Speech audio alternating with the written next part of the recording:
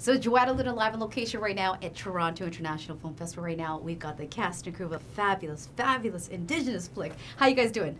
Doing great, thank you. I'm excited, okay? So I've been a journalist 11 years. I've traveled in Yukon, Yellowknife. I've worked for CKLB Radio, The Voice of Denneday, as a producer for the morning show. And let me tell you, I saw the flick. I'm impressed.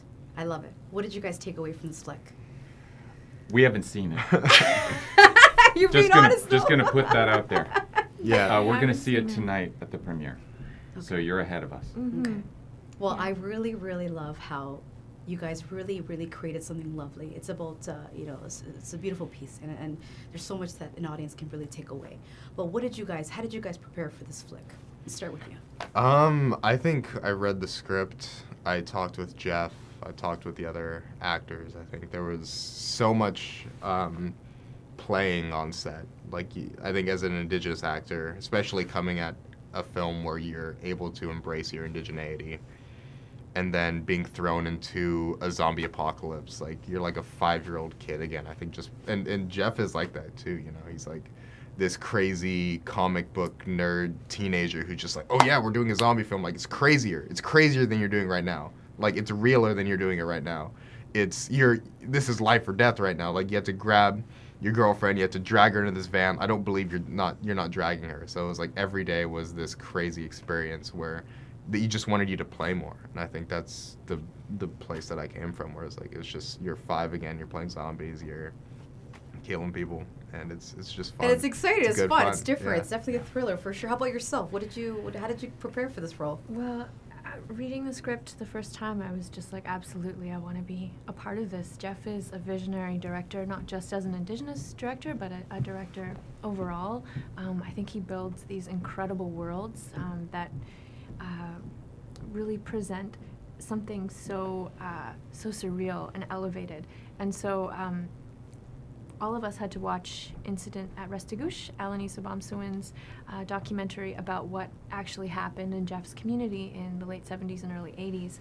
And watching that film and then actually going to Restigouche was such a profound experience, being able to be there with the community and know what has happened in that place, and to be able to know that the language is alive, the culture is alive, and they're still thriving in so many ways. So yeah, it was a wonderful experience, and the prep process was very much just like total excitement about the script and working with a visionary director, and also knowing that this script reflects a lived history.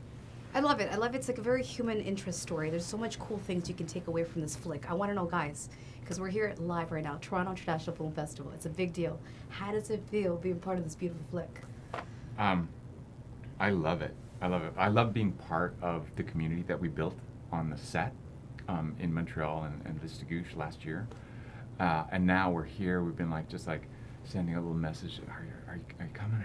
Will I see you there? So it feels like we're on a rocket ship, and it's like blasting off. That's really fun. It's really exciting, and it's rare also when an Indigenous film is gathering this kind of momentum. It's incredibly gratifying. Last question to wrap it up here with Spotlight TV Radio Network. I want to know if you had to give one piece of advice to a young Indigenous kid out there that wants to break through in this business. What's the advice?